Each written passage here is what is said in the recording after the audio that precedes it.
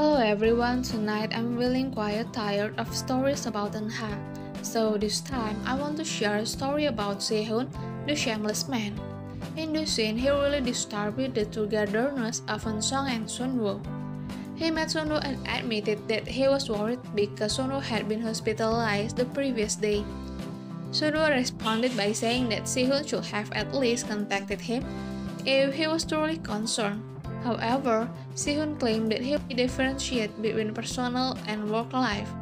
He argued that in the era of work-life balance, many people are stressed because of work, so he didn't feel the need to contact Sunwo. Sunwo in turn replied to Shihoon, stating that contacting him to ask about his condition was not work-related, especially since Shihoon was the one who hurt him. Besides, Shihoon wasn't even an office worker. Eunsong, who had been listening to Shihoon, became fed up with his nonsense. Shihoon then turned to talk to Eunsong, almost mentioning that his character was mad. What?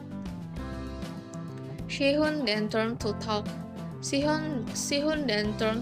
to Eunsong, almost mentioning that his character was what made her fall in love with him. However, Eunsong quickly interrupted him to prevent Sunwo from finding out that Shihoon was her ex-boyfriend. She also hurriedly asked Shihoon to go and practice, as she just wanted him to stay away from Sunwo. Eunsong warned Shihoon not to say anything strange to Sunwo and reminded him to be careful. She emphasized that if anything bad were happen to Sunwo, Shihoon would have to take responsibility. Shihoon told Eunsong that he was also worried about Sunwo, but he saw that Sunwo was fine. He even noticed that Eunsong's attitude towards Sunwo seemed excessive and made it look like they were in a romantic relationship. He warned Eunsong to be careful because her behavior could lead to misunderstanding.